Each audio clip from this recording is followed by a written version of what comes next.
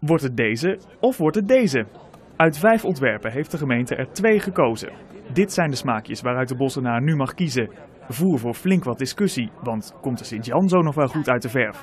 En mogen die prachtige kastanjebomen wel blijven staan? Ik vind het een heel spannend ontwerp.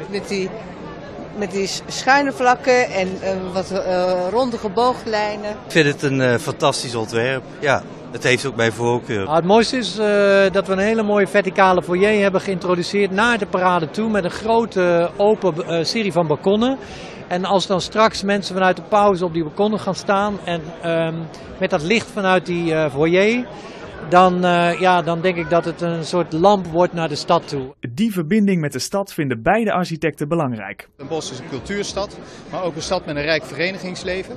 Veel amateurkunst, veel andere evenementen ook in het theater. Dus wij hebben echt de huiskamer van de stad willen maken. Dus dit is een mogelijkheid om de stad weer opnieuw te profileren. Zonder dat het hele beeld van de parade verstoord wordt.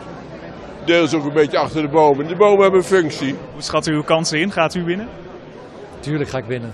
Ik win altijd graag. Dat theater wat hier gaat komen, naar wiens ontwerp dan ook, verdient gewoon een heel groot draagvlak. En de schouders eronder, want Den Bosch heeft een perfect theater nodig. Er kan nog tot 7 juni gestemd worden. De maquettes blijven tot die tijd voor bezichtiging in het theater staan.